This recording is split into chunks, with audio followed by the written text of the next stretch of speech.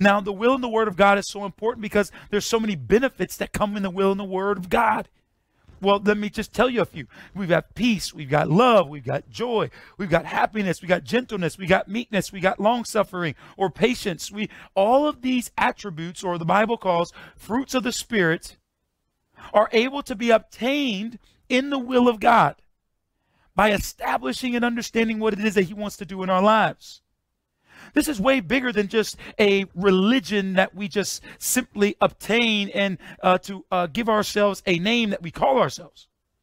This is truly about a lifestyle and a way of living that promotes all the things that we want.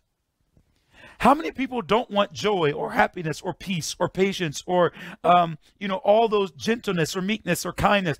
How many don't want to live in that type of an environment?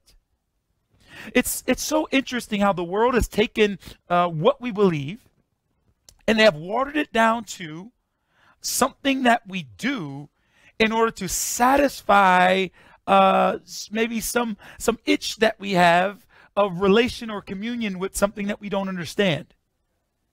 As opposed to understanding that this relationship that we've established through the kingdom of God, it's not just something that we do because we feel like we need something that's greater than what we're living in now, or that we're gullible to some situations that we can't see or feel or believe with our natural senses, but it's truly to establish a lifestyle that all of us would say that we want and desire.